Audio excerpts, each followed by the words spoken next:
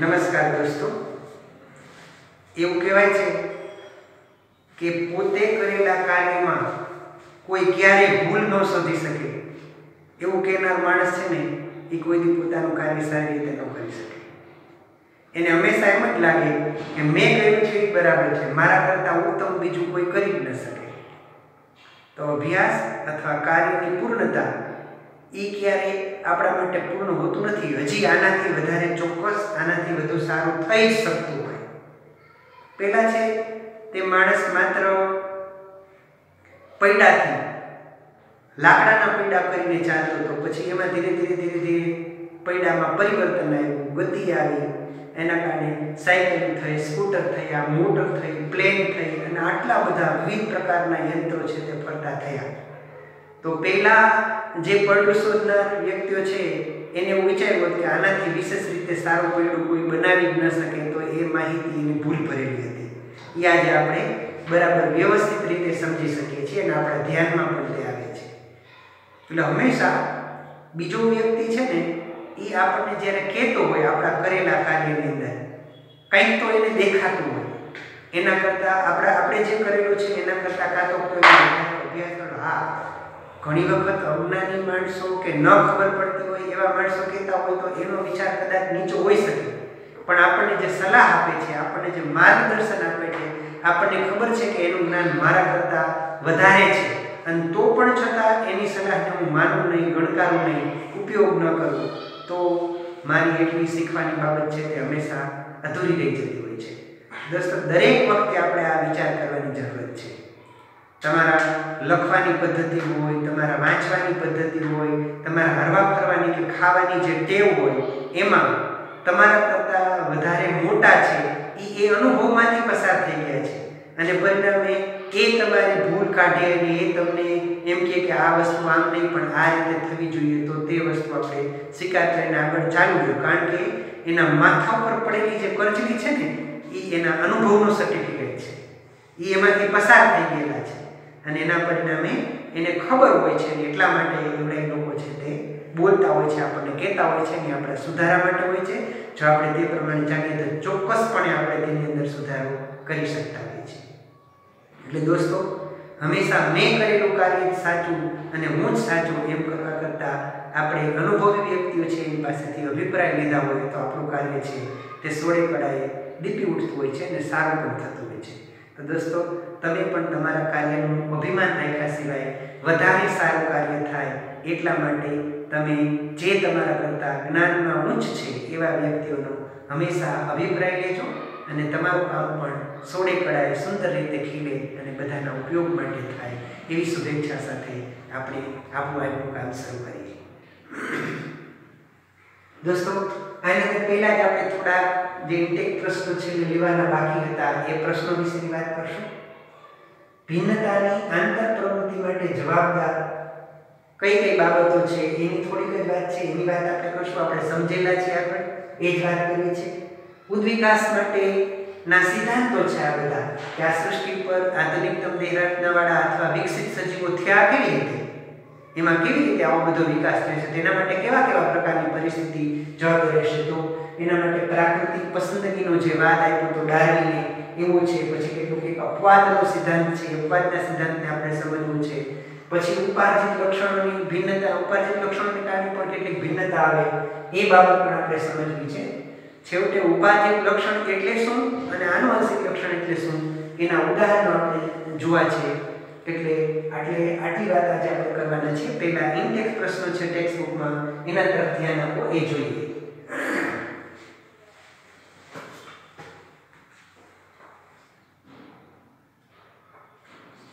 આના અનુસંધાનના દોસ્તો આ પ્રશ્નો છે એ પ્રશ્નો આપણને પાના નંબર 147 ઉપર આપેલા છે, 147.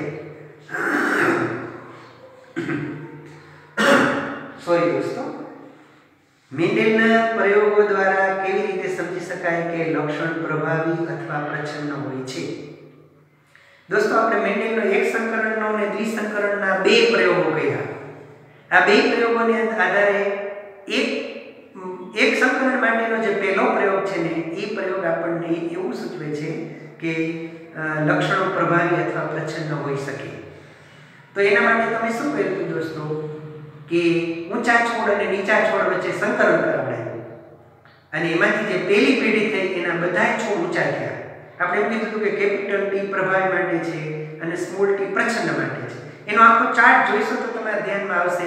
મેં તમને ચાર્ટ બરાબર દોરાવ્યો છે કે પહેલી પેઢીની અંદર બધી જે સંતતિ થઈ એ બધી સંતતિમાં એક કેપિટલ ટી અને એક સ્મોલ ટી, એક કેપિટલ ટી અને એક સ્મોલ ટી હતી. તો જ્યાં સુધી પ્રભાવી હાજર છે ત્યાં સુધી પ્રચ્છન્ન પ્રદર્શિત થતું નથી. બીજી પેઢીની અંદર ભલે પછી સ્વતંત્ર રીતે તે પ્રદર્શિત થાય પણ પ્રભાવી લક્ષણ છે એની હાજરીમાં બીજું પ્રચ્છન્ન પ્રદર્શિત થતું નથી. એટલે બે જનીન છે તે હાજર હોવા છતાં પણ આપણને હંમેશા ઊંચાઈનું લક્ષણ જ જોવા મળ્યું, નીચા છોડના લક્ષણ જોવા મળ્યા નહીં. એ આપણને એવું દર્શાવે છે કે લક્ષણો પ્રભાવી અથવા પ્રચ્છન્ન હોઈ શકે પણ પ્રભાવી છે એની હાજરીમાં પ્રચ્છન્ન પ્રદર્શિત થતું નથી. આ વાત આપણે ધ્યાનમાં રાખવાની છે. બીજો પ્રશ્ન છે દોસ્તો, મેન્ડેલના પ્રયોગો દ્વારા કેવી રીતે સમજી શકાય કે વિવિધ લક્ષણો સ્વતંત્ર રીતથી આનુવંશિક હોય છે? આ મેન્ડેલના દ્વિસંકરણના પ્રયોગો દ્વારા શીખી શકાય. મેન્ડેલના દ્વિસંકરણના પ્રયોગમાં આપણે જોયું હતું કે એને પીળા અને ગોળ અને લીલા અને ખરબચડા બીજ લીધા. એ પિતૃના લક્ષણો હતા. એટલે પીળું અને ગોળ એ પ્રભાવી હતું, લીલું અને ખરબચડું પ્રચ્છન્ન હતું. એટલે દરેકને પોતપોતાના લક્ષણ હતા. એટલે કે પીળા બીજ માટેનું એક જનીન હશે, ગોળ સપાટી માટેનું એક જનીન હશે, લીલા રંગ માટેનું એક જનીન હશે અને ખરબચડી સપાટી માટેનું પણ એક જનીન હશે. પણ આ જનીનો મોટા ભાગે સાથે રહે. પણ તમે જોયું કે દ્વિસંકરણના પ્રયોગમાં બીજી પેઢીની અંદર એ પીળા છે ને એ બે બીજ છે એ ખરબચડા પણ થયા અને લીલા બીજ છે તે ગોળ પણ થયા. તો એમાં બેની તમને જે સંતતિ છે તે મિશ્ર સંતતિ મળી 3-3. આપણને ખબર છે બીજી પેઢીની અંદર 9:3:3:1 ના પ્રમાણમાં સંતતિ મળી. એ આપણને શું સૂચવે છે કે લક્ષણો પેઢી દર પેઢી વારસામાં ઉતરે છે. ભલે બીજું પ્રભાવી હોય એના કારણે પ્રદર્શિત ના થાય પણ એનો નાશ થતો નથી અને એ હંમેશા બીજી પેઢીમાં ઉતરે છે, એકબીજાથી સ્વતંત્ર છે. એટલે શું? પીળાની સાથે ગોળને જોડાયેલું રહેવું એવું નક્કી નથી, લીલાની સાથે ખરબચડાને રહેવું એવું નથી, પણ નવી પ્રકારની સંતતિ પણ ઉત્પન્ન થઈ શકે. એટલે કે પીળા રંગના બીજ એ ખરબચડી સપાટીવાળા પણ હોય, લીલા રંગના બીજ છે તે ગોળ સપાટીવાળા પણ હોય.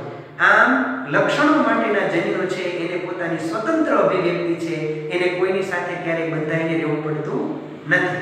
એટલે એ આપણે દ્વિસંકરણના પ્રયોગો દ્વારા શીખી શકીએ. એનું થોડુંક આ રીતે તમારે વર્ણન કરવાનું આવે. પછીની વાત છે કે એક પુરુષ કે જેનું રુધિર જૂથ A છે અને એક સ્ત્રી કે જેનું રુધિર જૂથ O છે એની સાથે લગ્ન કરે છે. એની પુત્રી જે થાય છે એ પુત્રીનું રુધિર જૂથ પાછું O થાય છે. શું આ વિધાન પર્યાપ્ત છે કે જો તેમને કહેવામાં આવે કે કયા વિકલ્પ રુધિર જૂથ A અથવા O પ્રભાવી લક્ષણ માટે જવાબદાર છે? તમારા જવાબનું સ્પષ્ટીકરણ આપો. એમ કહે છે કે પિતા એનું રુધિર જૂથ છે તે A અને માતા એનું રુધિર જૂથ O છે ને એની જે છોકરી થાય છે એ છોકરીનું રુધિર જૂથ છે તે પુત્રીનું રુધિર જૂથ O છે. તો આપણે આટલી જ માહિતી પરથી શું કહી શકીએ કે કયું લક્ષણ પ્રભાવી માટેનું છે, કયું લક્ષણ પ્રચ્છન્ન માટેનું છે, કયું જનીન પ્રભાવી માટેનું છે, કયું પ્રચ્છન્ન માટેનું છે? તો દોસ્તો માતા પિતામાંથી સીધી પુત્રી કે પુત્ર થવો ને એ પહેલી પેઢી છે. પહેલી પેઢીમાં બે લક્ષણ માટેના જનીન હોઈ શકે. તો પહેલી પેઢી તરત થાય એનામાંથી કયું પ્રભાવી કયું પ્રચ્છન્ન એમ ન કહી શકીએ. વટાણાની પહેલી પેઢી થઈ, ઊંચા છોડ અને નીચા છોડ માટેનો આપણે પ્રયોગ કર્યો. પહેલી પેઢીમાં બધા ઊંચા છોડ થયા. તો આપણે એનાથી એમ ન કહી શકીએ કે ઊંચાઈ માટેનું એટલું પ્રભાવી સીધું તરત છે ત્યાં નહીં કહી શકીએ. પણ પછી બીજી પેઢીનો જ્યારે આપણે પ્રયોગ કર્યો ત્યારે આપણે કહી શક્યા કે ભાઈ પ્રભાવી છે એમાં એક કેપિટલ ટી ને એક સ્મોલ ટી હોય તો પણ છોડ ઊંચો થાય છે. એટલે કે ભલે પ્રચ્છન્ન માટેના જનીન હોય તો એ પ્રભાવિત થાય. એટલે આટલી માહિતીથી આપણે પુત્રીની અંદરના જે એનું રુધિર જૂથ O થયું તે એમાં O રુધિર જૂથ છે એ પ્રભાવી છે એવું નહીં કહી શકીએ. એટલે એટલી માહિતીથી આપણે એ કહી શકીએ નહીં. જવાબના સ્પષ્ટીકરણમાં આપણે આવું લખવું જોઈએ કે પહેલી પેઢીની અંદર તો લક્ષણો છે તે સામાન્ય રીતે માતા પિતાના બેયના લક્ષણ માટેના એના જનીન હોય, એમાંથી કેને કારણે આ ઓરુધિર જૂથ થયું એ આપણે કહી ન શકીએ. હા, પણ દોસ્તો હું તમને એક વાત કહું કે રુધિર જૂથની બાબતમાં જે જનીનો છે ને એમાં એ રુધિર જૂથ છે ને હંમેશા પ્રભાવી છે અને ઓ રુધિર જૂથ છે ને પ્રચ્છન્ન છે. હવે તમે વિચાર કરો કે પિતાની અંદર એનું રુધિર જૂથ એ છે તો એમાં એ પ્રભાવી પણ એ પ્રચ્છન્ન માટેના લક્ષણ પણ હશે, ઓ પ્રચ્છન્ન માટેના લક્ષણ પણ હશે. માતા છે એનું રુધિર જૂથ ઓ છે તો એમાં બે પ્રચ્છન્ન માટેના છે. તો પિતાનું પ્રચ્છન્ન X અને માતાનું પ્રચ્છન્ન X એ બે સંમિલન થઈ અને ઓ રુધિર જૂથ બની શકે. તો એ ઓ રુધિર જૂથ છે એ પુત્રીનું રુધિર જૂથ છે, પણ એમાં પહેલી પેઢીમાં જ આપણે પિતામાંથી અથવા માતામાંથી કયું રુધિર જૂથ આવ્યું છે એ નક્કી ન કરી શકીએ. આપણને તો કીધું એને કે પુત્રીનું રુધિર જૂથ ઓ છે, તેથી આપણે એમ કહી શકીએ કે બેયના પ્રચ્છન્ન એની અંદર ભેગા થયા હશે અને પરિણામે પુત્રીનું રુધિર જૂથ છે તે ઓ આવ્યું. પણ આપણને જે માહિતી આપેલી છે એટલી માહિતીના આધારે આપણે એવું ન કહી શકીએ કે કેનું રુધિર જૂથ છે તે પ્રભાવી છે, એ અથવા ઓ પ્રભાવી છે. પહેલા જ પેઢીથી બે પેઢીના તમારે એની અંદર અભ્યાસ કરવો પડે, ત્યાર પછી જે તમને સમજમાં આવી શકે. ત્યાર પહેલા આપણે પહેલી જ પેઢીની અંદર કયું પ્રભાવી કયું પ્રચ્છન્ન એવું કહી શકીએ નહીં. એ વાત આપણે ધ્યાનમાં રાખવાની. માનવ બાળકનું લિંગ નિશ્ચય કેવી રીતે થાય છે, એટલે કે આપણે જે મનુષ્યમાં છે તે લિંગ નિશ્ચય કેવી રીતે થાય છે એ વાત આપણે કરી છે. એ ધ્યાનમાં છે તમને કે પુરુષમાં 23ની જોડ XY હોય અને સ્ત્રીમાં 23ની જોડ છે તે XX હોય. પુરુષ છે તે બે પ્રકારના શુક્રકોષ ઉત્પન્ન કરે, 50% X પ્રકારના, 50% Y પ્રકારના, અને સ્ત્રી બધાય X પ્રકારના જે અંડકોષ છે તે ઉત્પન્ન કરે. આ X પ્રકારનો શુક્રકોષ અને X પ્રકારનો અંડકોષ ઈ સંયોજાય તો જન્મનારી સંતતિ XX એટલે છોકરી થાય. અને આ Y પ્રકારનો શુક્રકોષ અને X પ્રકારનો અંડકોષ ઈ જો સંયોજાય તો એનાથી જન્મનારી સંતતિ છે તે XY થાય અને આ છોકરો. એટલે કે જો પુરુષના X પ્રકારના શુક્રકોષની સાથે સ્ત્રીનો X પ્રકારનો અંડકોષ સંયોજાય તો બે રંગસૂત્ર સરખા આવે અને જન્મનારી સંતતિ છોકરી થાય. પણ પુરુષના Y પ્રકારના રંગસૂત્રની સાથે એટલે કે Y પ્રકારના શુક્રકોષની સાથે X પ્રકારનો અંડકોષ સંયોજાય તો જન્મનારી સંતતિ XY પ્રકારની એટલે છોકરો. આમ મનુષ્યમાં લિંગ નિશ્ચય થઈ શકે. તો આપણે આ વાત છે તે એ પ્રશ્નના જવાબની અંદર લખવાની છે, એ તમારા ધ્યાનમાં આવે. બરાબર? તો ઇન્ટેક્સ પ્રશ્નની વાત આપણે પૂરી કરી. તો જો હવે આપણે જોઈએ કે ભિન્નતા સજીવમાં આવે કેમ, માતા પિતા કરતા એના બાળકો સહેજપણે જુદા કેમ થાય. આપણે સંપૂર્ણ રીતે મોટા ભાગે આપણા માતા પિતાની ઝેરોક્સ કોપી નથી હોતા, પણ એમાં થોડો ઘણો ફેરફાર આવે છે. એ ફેરફાર માટેના બે મુખ્ય કારણ છે. એક તો DNA માં ત્રુટિ. માતા પિતામાંથી જ્યારે અંડકોષ કે શુક્રકોષ બનતા હોય ને એના DNA બનતા હોય ત્યારે એ DNA માં કોઈ જગ્યાએ ક્યાંક કંઈ ખામી રહી જાય તો માતા પિતા કરતા સંતતિ છે એની અંદર જુદા પ્રકારના લક્ષણો આવે. એક DNA માં ખામી અને બીજું લિંગી પ્રજનન. DNA માં ખામી ન હોય તોય તે લિંગી પ્રજનન દરમિયાન જ્યારે રંગસૂત્રોનું વર્ગીકરણ થાય તે દરમિયાન એની બીજી પ્રત બનતી વખતે, બીજી કોપી બનતી વખતે એની અંદર થોડી ભિન્નતા રહી જાય છે, થોડુંક અલગ પણ રહી જાય છે. એ અલગ પણ રહી જાય છે ને એને કારણે ભિન્નતા આવે છે. એટલે ભિન્નતાની આંતર પ્રવૃત્તિ માટે જવાબદાર બે પરિબળો છે. એક DNA ની અંદર કંઈ ત્રુટિ હોય તો, અને બીજું આ લિંગી પ્રજનન. જો કે લિંગી પ્રજનન દરમિયાન પણ DNA માં થોડી ઘણી ત્રુટિ રહે છે. કેવી રીતે થાય છે એની વાત આપણે કરી છે કે ભાઈ લિંગી પ્રજનન દરમિયાન જ્યારે જનન કોષોનું નિર્માણ થતું હોય ત્યારે એની બીજી પ્રત બનતી વખતે થોડો ફેરફાર રહી જાય તો એની અંદર એ વારસાગત બને અને પેઢીની અંદર જુદાપણું છે તે આવતું હોય. એટલે આ બે બાબત છે આપણે ધ્યાનમાં રાખવાની છે. પછી છે ઉદવિકાસ. ઉદવિકાસ એટલે શું?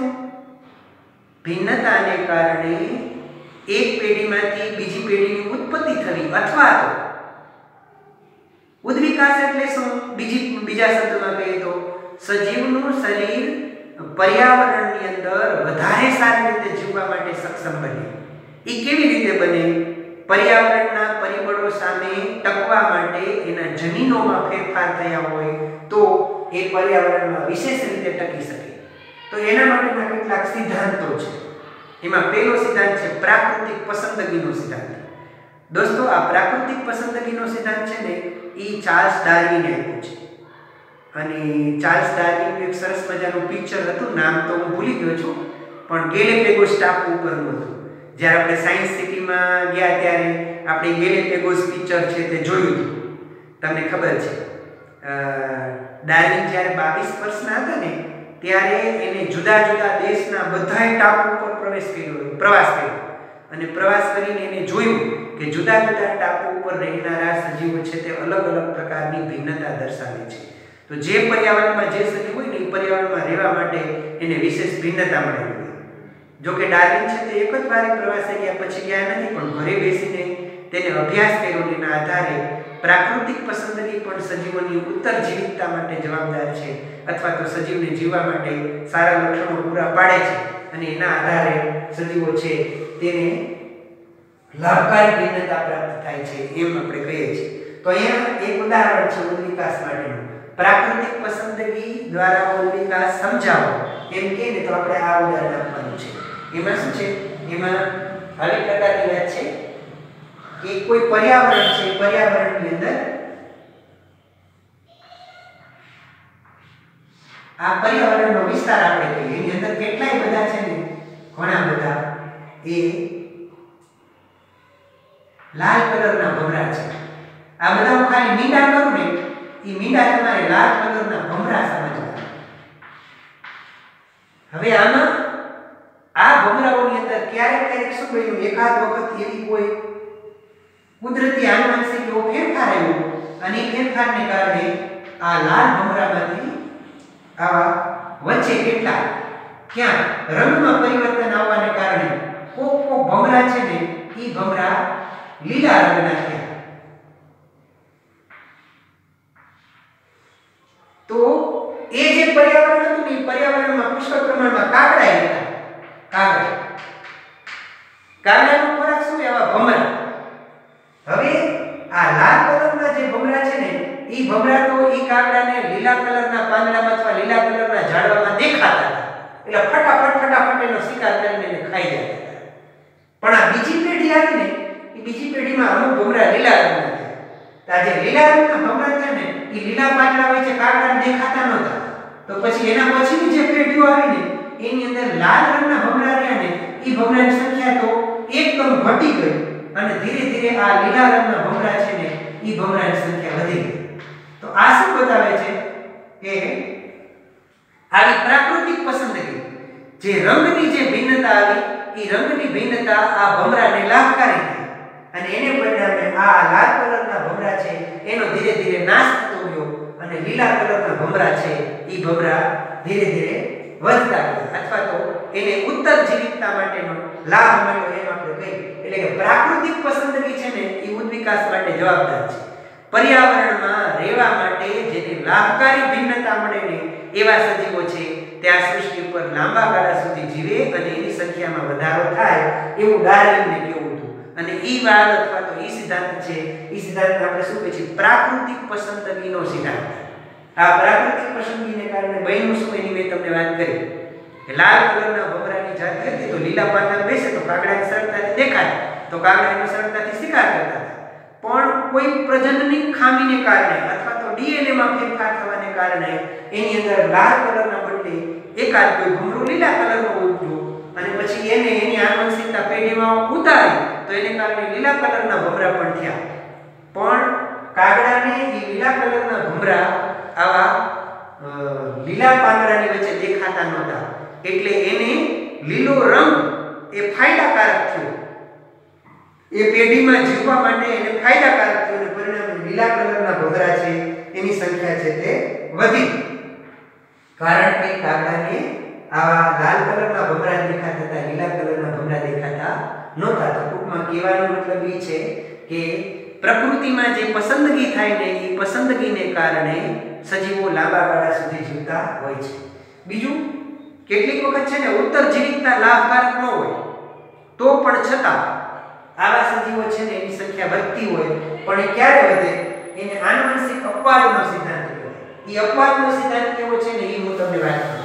આનુવંશિક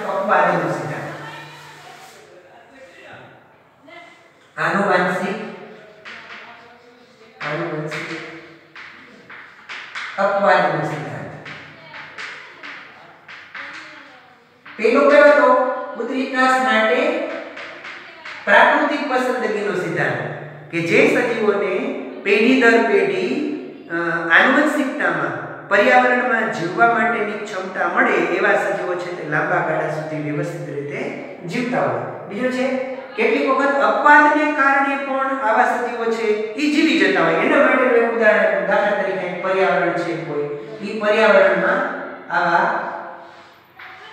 લાલ કલરના ભમરા થતા હતા નકરા આવા લાલ કલરના ભમરા અને લાલ કલરના ભમરા છે ને ઈ કાગડાને દેખાતા હતા અને કાગડા દ્વારા શિકાર પણ થતા હતા. પણ ઈ લાલ કલરના ભમરામાં કોઈ એક જગ્યાએ ક્યાંક કંઈક આનુવંશિકતામાં ફેરફાર થયો, ડીએનએ માં ફેરફાર થયો અને આ લાલ કલરના ભમરા છે ને ઈ લાલ કલરના ભમરાની વચ્ચે કોઈ જગ્યાએ ક્યાંક છે ને આવા ભૂરા કલરના બ્લુ કલરના ભમરા ઉત્પન્ન થયા. બ્લુ કલર તો રંગમાં વિવિધતા આવી.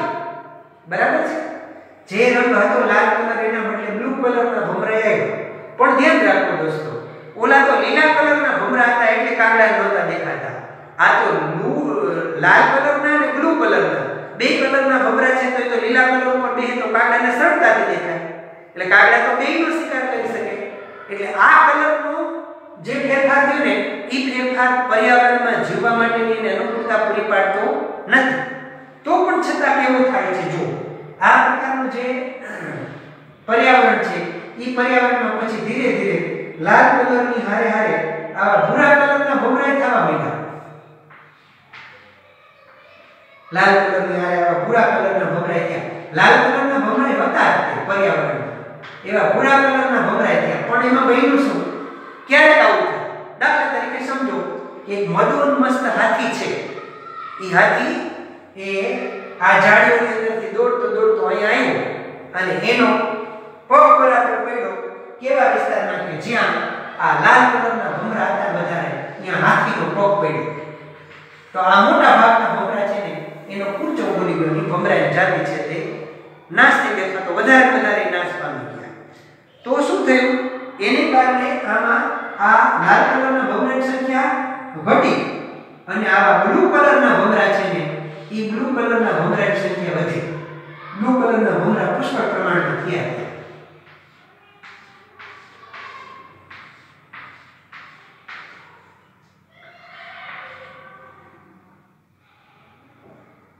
તો આ શું દર્શાવે છે કે રંગનો એને ફાયદો નહોતો પણ પર્યાવરણમાં એવા કઈ ફેરફારો થયા, એવી કઈ કુદરતી આફત આવી જે આ ભમરાની જીવિતતા માટે ફાયદાકારક થયું. કાગડાથી નહીં પણ શું થયું કે અચાનક જ આવા કોઈ ફેરફારો થયા અને અચાનક ફેરફારને કારણે એની સંખ્યામાં વધારો થયો. તો ઘણી વખત એવું બને કે જે પર્યાવરણમાં અનુકૂળતા ન મળી હોય બરાબર છતાં પણ એવી પરિસ્થિતિનું નિર્માણ થાય કે જે પરિસ્થિતિને કારણે એવા અપવાદ આવે એને કારણે સજીવોની સંખ્યા છે તે વધતી હોય. દરેક વખતે એવી પ્રાકૃતિક પસંદગી જવાબદાર હશે ને. પ્રાકૃતિક પસંદગી ન હોય તો પણ એવા સજીવો છે તે એની સંખ્યા વધી શકે. એને આપણે આનુવંશિક અપવાદનો સિદ્ધાંત કહીએ છીએ કે આવી કોઈ અપવાદિક પરિસ્થિતિ છે એ પરિસ્થિતિનું નિર્માણ થાય એને કારણે પણ આવા સજીવોની સંખ્યા છે તે વધી શકતી હોય. ત્રીજી એક વાત છે કે કોઈમાં એવું થયું એમ કહે છે કે સમજો કે આ પર્યાવરણની અંદર એક સારું સરસ મજાનું પર્યાવરણ હતું. કાગડાથી એને બચી શકે એવી પ્રકારની પરિસ્થિતિ છે. એમાં બધા મોટા ભાગે લીલા કલરના ભમરા છે. તો લીલા કલરના ભમરા છે. આ ભમરાની આગળ જતા પેઢી છે ને એવી થઈ કે અહીંયા ખૂબ રોગ લાગુ પડ્યો. રોગ લાગુ પડવાને કારણે ખોરાકની પ્રાપ્યતા ઘટી. એટલે ખોરાક એને ઓછો મળવા માંડ્યો. એના પરિણામે આ ભમરા છે ને ઈ ભમરાની અંદર દુબળા આવવા માંડ્યું. એટલે કે જેવું ઘરમાં ઘટાડો થાય તો દુબળા પાતળા ભમરા થઈ ગયા. નાના આવા દુબળા પાતળા ભમરા થયા. પણ આ શેને કારણે હતું કે રોગજન્ય પરિસ્થિતિને કારણે અથવા તો પૂરતા પ્રમાણમાં ખાવાનું નહીં મળવાને કારણે આનું શરીર છે તે ઘટ્યું હતું અને આવી નવી જાતિ પેદા થઈ હતી. એટલે એવા ભમરા છે તે થોડા ટાઈમ માટે રહ્યા અને તે દરમિયાન વળી અનુકૂળ પરિસ્થિતિ આવી અને એ અનુકૂળ પરિસ્થિતિ છે ને એ અનુકૂળ પરિસ્થિતિમાં ફરી પાછા આ ભમરાઓએ પ્રજનન કર્યું અને પ્રજનન કરી અને પછી આગળની જે જાતિ ઊભી થઈ એ જાતિમાં પાછા વળી પૂર્ણ અને મોટા કદના ભમરા છે તે થયા. આ બાબત શું દર્શાવે છે કે આવી હંગામી કાયમી માટેની નહીં પણ થોડાક સમય પૂરતો રોગ લાગુ પડે અથવા તો ખોરાકની મોટા પાયા ઉપર તૂટ આવે એવું બધું થાય એને કારણે જે શરીરમાં જે ઘટાડો થયો હોય એવો ઘટાડો આનુવંશિક નથી. એવો ઘટાડો પછીની પેઢીમાં ઉતરે નહીં. કેવા એકદમ દુબળા પાતળા ભમરા છે એ ભમરાને અંદર એના પછીની પેઢીમાં પણ એવા દુબળા પાતળા થાય એવું હોય નહીં. અતિ દુબળા પાતળા માવતર હોય તો પણ એના છોકરા છે તે હૃષ્ટપુષ્ટ હોય જ છે. જેને પૂરતો જૈવભાર અથવા પૂરતા પ્રમાણમાં ખાવાનું મળે તો એ પાછા થઈ જતા હોય. તો એવા પ્રકારના જે લક્ષણ છે એ લક્ષણ આપણને આ ભમરાની અંદર જોવા મળ્યા કે પછીની પેઢીથી પછીની પેઢી પાછા હૃષ્ટપુષ્ટ ભમરા થયા. રોગની પરિસ્થિતિ દૂર થઈ અને પૂરતા પ્રમાણમાં ખાવા મળ્યું તો પાછા ભમરા હૃષ્ટપુષ્ટ થયા. એનો મતલબ એવો થાય કે એ જે દુબળા પાતળા થવાનું લક્ષણ હતું એ લક્ષણ આનુવંશિક નથી. એના સારા થવા માટેનું જે જનીન છે એ તો એના જે વારસામાં હતું જ, પણ બહારની પરિસ્થિતિ એવી હતી કે જેની અંદર રોગ લાગુ પડ્યો હતો અથવા તો પૂરતા પ્રમાણમાં ખાવાનું નહોતું એટલે એના શરીરમાં છે તે ઘટાડો થયો હતો. તો કહેવાનો મતલબ એમ છે કે સજીવોના ઉદ્વિકાસ માટે અથવા તો સજીવોની જીવિતતા માટે ઉત્તરજીવિતતા માટે ઘણી વખત પ્રાકૃતિક પસંદગી ભાગ ભજવે છે, કેટલીક વખત આનુવંશિક અપવાદનો સિદ્ધાંત ભાગ ભજવે છે અને કેટલીક વખત આવા જીવભારના ઘટાડા થાય તો એને કારણે પણ નવી પ્રકારના સજીવો છે તેની ઉત્પત્તિ થતી હોય છે અને એવા સજીવો છે એ પોતપોતાનો લાભ મેળવીને જીવતા હોય છે. પણ આ જે ત્રીજું પરિબળ એ પરિબળ એ આનુવંશિક નથી પણ થોડા સમય પૂરતું હોય છે અને એના પરિણામે એવા પ્રકારની જે લાક્ષણિકતા છે લાક્ષણિકતાને આપણે ઉપાર્જિત લક્ષણ કહીએ છીએ. અહીંયા દોસ્તો બે આપણે શીખવાના છે એના વિશેની વાત હું તમને સાથે કહું કે ઉપાર્જિત લક્ષણ એટલે શું. આપણે એમ કીધું છે કે દરેક લક્ષણ માટે એક જનીન જવાબદાર છે. જનીન વડે જ લક્ષણો માતા પિતા દ્વારા સંતતિમાં ઉતરે છે, બરાબર. પણ કેટલાક લક્ષણો એવા હોય, મેં તમને કીધું હતું કે આપણા શરીરમાં બે પ્રકારના કોષો છે, દેહી કોષો અને લિંગી કોષો. લિંગી કોષોમાં ફેરફાર થાય તો જ એ વારસામાં ઉતરે અને જે વારસામાં ઉતરે એ જ પેઢીમાં જાય. બાકી દેહી કોષોમાં કોઈ ફેરફાર થાય તો એને કારણે વારસામાં ઉતરતા નથી. એટલે સજીવના દેહી કોષોમાં પર્યાવરણ સાથેના તાલમેલ મેળવવા માટે સજીવે કંઈક લક્ષણો પ્રાપ્ત કરેલા હોય. એવા જે લક્ષણો છે લક્ષણોને ઉપાર્જિત લક્ષણ કહેવાય. એવા લક્ષણો પેઢી દર પેઢી વારસામાં થતા નથી. એ જનીન દ્વારા આવ્યા હોય એવા પ્રકારના લક્ષણો નથી. જે લક્ષણો જનીન દ્વારા વારસામાં મળેલા હોય એ જ પેઢીમાં ઉતરે. પણ દેહિક કોષોમાં જે ફેરફાર થાય અથવા તો પર્યાવરણ સાથે તાદમ્યતા સાધવા તાલમેલ મેળવવા માટે આપણે જે લક્ષણો પ્રાપ્ત કર્યા હોય એવી પ્રકારના લક્ષણો છે ને એ લક્ષણને ઉપાર્જિત લક્ષણ કહેવાય અને ઉપાર્જિત લક્ષણ ક્યારેય પેઢીમાં ઉતરે નહીં. આ ધ્યાનમાં રાખવાનું છે. જે લક્ષણ આનુવંશિક લક્ષણ છે એ જ પેઢીમાં ઉતરે, એ ડીએનએ માં ફેરફાર થઈને આવે. આમાં ડીએનએ માં ફેરફાર થઈને આવતા નથી પણ સજીવે પર્યાવરણમાં તાદમ્યતા સાધવા માટે વ્યક્તિગત રીતે પોતાનામાં ફેરફાર કરેલો છે. એવી પ્રકારના જે લક્ષણો છે ને એ લક્ષણને ઉપાર્જિત લક્ષણ કહેવાય. કેવું?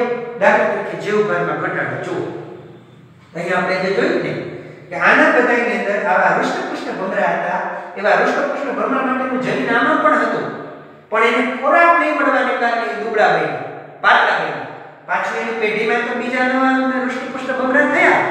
તો કહેવાનો મતલબ એમ છે કે જીવભારમાં ઘટાડો થવાથી દુબળું પાતળું શરીર જે મળ્યું હોય એ લક્ષણ જે લક્ષણ રહ્યું તે લક્ષણ એ ઉપાર્જિત લક્ષણ છે, આનુવંશિક લક્ષણ નથી. એ પેઢી દર પેઢી નહીં ઉતરે. એટલે દુબળા પાતળા માવતર છે એના સંતાનો હંમેશા દુબળા પાતળા થાય એવા પ્રકારનું હોય નહીં. જે દેહિક કોષોમાં જીવભારના ઘટાડાને કારણે આવી પ્રકારના પ્રશ્ન થયા હોય તે આનુવંશિક નથી. એને આપણે કહેવાય છે ઉપાર્જિત લક્ષણ. પછી બીજું છે ઉંદરની પૂંછડીનું ઉદાહરણ. એ ઉપાર્જિત લક્ષણનું ઉદાહરણ છે. દાખલા તરીકે એક ઉંદર છે, એની પૂંછડી કાપી નાખવામાં આવે અને પછી એ ઉંદર છે એ બીજા ઉંદરની જોડે પ્રજનન કરે તો એની જે સંતતિ આવે એમાં તો પૂંછડી આવે જ, પછીની પેઢીને કાપી નાખો તોય આવે. એક પ્રયોગ પ્રમાણે આવા લક્ષણ માટે જે પ્રયોગ કરવામાં આવ્યો ને એમાં ઉંદરની 21 પેઢી સુધીની પૂંછડી કાપી નાખવામાં આવીને તો પણ એની અંદર છેલ્લો જે ઉંદર થયો તો પૂંછડી વાળો થયો. ટૂંકમાં આપણે હાથ, પગ, આંખ, નાક, કાન એ બધા લક્ષણ માટેના જનીન હોય જ છે. એ જે બધા લક્ષણ માટેના જનીન છે એ વારસાગત છે. દાખલા તરીકે આપણે હાથની કોઈ આંગળી કાપી નાખીએ તો પછીની સંતતિ થાય એમાં હાથની આંગળી ન આવે એવું ન હોય, એમાં હાથની આંગળી છે તે આવે જ. એટલે ઉંદરની પૂંછડી કાપી નાખીએ તો ઉંદરની પૂંછડી કાપી નાખવાને કારણે ઉંદરનું જે પૂંછડીવાળી બીજી જે સંતતિ આવે છે એ આપણને એવું દર્શાવે છે કે કોઈ કપાઈ ગયેલું અંગ કે પછી હાથમાં પડેલું કે કાંડામાં પડેલું ઘાવ કે પછી માથામાં પડેલું છરકો, આ બધા જે લક્ષણ રહ્યા ને એ લક્ષણ કેવા છે? ઉપાર્જિત લક્ષણ છે. તરવું, દાખલા તરીકે જેને તરતા આવડતું હોય એની પછીની પેઢી થાય એને સીધું તરતા આવડે એવું ન હોય. તરવું એ વ્યક્તિગત રીતે પોતે પ્રાપ્ત કરેલી અનુકૂળતા છે. પાણીમાં વ્યવસ્થિત રીતે તરવાનું માણસ પોતાની રીતે પ્રાપ્ત કરે છે લક્ષણ. એ લક્ષણ વારસામાં આપણને મળતું નથી, ઉપાર્જિત લક્ષણ છે. કેટલાક માણસો એક કરતા એક સાથે ઘણી બધી ભાષાઓ જાણતા હોય તો ભાષા જાણવી એ વ્યક્તિએ પોતે વ્યક્તિગત પ્રાપ્ત કરેલું લક્ષણ છે. ભાષા બોલવી એ આનુવંશિક નથી. આપણે ગુજરાતી બોલતા તો પછીની સંતતિ ગુજરાતી બોલશે એવું નથી, મોટા ભાગે એવું હોય, પણ એને બીજા વાતાવરણની અંદર ઉછેરવામાં આવે તો એ બોલવા મળતું હોય. તો એ વ્યક્તિગત લક્ષણ છે, આનુવંશિક લક્ષણ નથી. તો આપણને એમ કે ઉપાર્જિત લક્ષણો કયા કયા?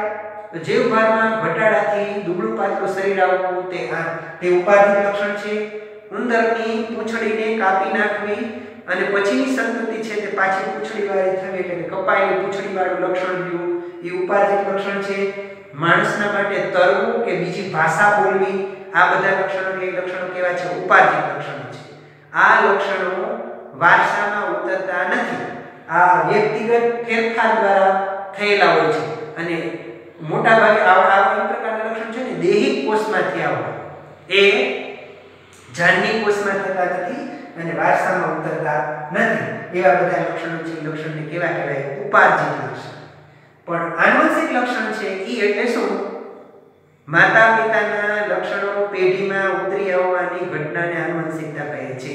એટલે કે માતા પિતાના જનન કોષોમાં રહેલા ડીએનએ દ્વારા સંતતિમાં લક્ષણોની અભિવ્યક્તિ થાય તો એવા લક્ષણોને આપણે કેવા કહીએ છીએ? આનુવંશિક લક્ષણો કહીએ છીએ.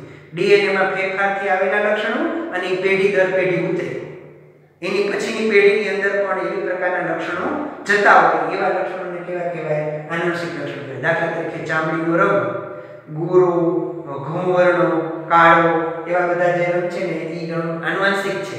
એ માતા પિતામાંથી વારસામાં થતા હોય અને એમાં આવવાની સંભાવના ખરી. કનિનિકા એટલે આંખની કીકીનો રંગ ભૂરા કલરનો છે, કાળા કલરનો છે, એ બધા આનુવંશિક છે. એ માતા પિતામાંથી સંતતિમાં વારસામાં જતા હોય. આપણે વટાણામાં કેટલાય લક્ષણો જોયા.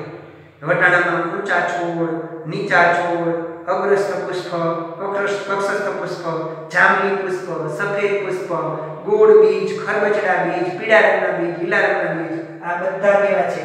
આનુવંશિક લક્ષણ છે. એવી જ રીતે લાલ રંગમાંથી લીલા રંગનો ભમરો થાય એ ડીએનએમાં ફેરફાર ન થયો હોય તો ન થાય. એટલે લાલ રંગમાંથી લીલા રંગના ભમરાનું થવું એ પણ કેવા છે? આનુવંશિક લક્ષણો છે. તો દોસ્તો આ બધી વાતો ઉદ્વિકાસ અંતર્ગત આવે છે. એટલે ઉદ્વિકાસનો પોઈન્ટ બને છે આ વખતે તમારા અભ્યાસક્રમમાં તમને ઉદ્વિકાસનો પોઈન્ટ તો છે. ઉદ્વિકાસ છે એ આપણી આ વખતના કોર્સની અંદર છે. પછી તેના પછીનો પ્રશ્ન આવે છે ને જાતિ નિર્માણનો, એના વિશેની વાત આપણે પછીથી કરશું. ડાર્વિનની વાત એક છે કે ડાર્વિન એ ગેલેટેગોસ ટાપુ પર ગયા હતા અને ત્યાંથી પછી એના જીવનની વિવિધતા માટેનો અભ્યાસ કર્યો. ડાર્વિને ફ્રેન્ચ ચકલીની ચાંચમાં વિવિધતા જોઈ હતી. જે આપણી બાજુ અહીંયા જે જોવા મળે છે એ દાણા અને નાના નાના જીવજંતુને એવી ખાતી હોય ને, એ ચકલી છે ને એની ચાંચ એટલી કઠણ નહોતી, મૃદુ હતી. પણ જે ગેલેપેગોસ ટાપુ ઉપર જે ચકલીઓ જોવા મળી, જેને માત્ર માંસ જ ખાવાની હતી, એની ચાંચનો સારો એવો વિકાસ થયો અને એ બરાબર જડબામાં માછલીઓને પકડી શકે તેવી મજબૂત હતી. તો ટૂંકમાં જે પર્યાવરણમાં સજીવ રહેતો હોય એ પર્યાવરણમાં એ પ્રાકૃતિક પસંદગી પામે અને પ્રાકૃતિક પસંદગીને પરિણામે એની અંદર એને એ પર્યાવરણમાં જીવવા એનો ફાયદો થાય અને યોગ્યતમ બને અને યોગ્યતમ સજીવો ચિરંજીવી થાય. યોગ્યતમ સજીવો ચિરંજીવી બને છે એ ડાર્વિનનો સિદ્ધાંત હતો. તો દોસ્તો, આજના આપણા જે હોમવર્ક છે હશે એની અંદર આપણા બધા જે ઇન્ટેક પ્રશ્નો અત્યારે જે તમને કીધા એ પ્રશ્નો બધા લખવાના છે. પછી એક પ્રશ્ન લખવાનો, ભિન્નતાની આંતર પ્રવૃત્તિ માટે કયા પરિબળો જવાબદાર છે, એ બીજો પ્રશ્ન. પછી ઉદ્વિકાસ માટે પ્રાકૃતિક પસંદગીવાદ સમજાવો, એ પ્રશ્ન. ત્યાર પછી આનુવંશિક અપવાદનો સિદ્ધાંત ઉદાહરણ સાથે સમજાવો. પછી ખોરાકની પ્રાપ્યતાને કારણે સજીવોમાં ભિન્નતા આવે છે, ઉદાહરણ દ્વારા સમજાવો. અને આ બે પ્રશ્ન મહત્વના, આની અંદરથી કંઈક પૂછાઈ શકે, બરાબર છે. ઉપાધિક લક્ષણ એટલે શું, ઉદાહરણ આપો. અને આનુવંશિક લક્ષણ એટલે શું, ઉદાહરણ આપો. આટલી વાત આજે આપણે રાખીએ. ફરીથી મળીશું આવતીકાલે. નમસ્કાર.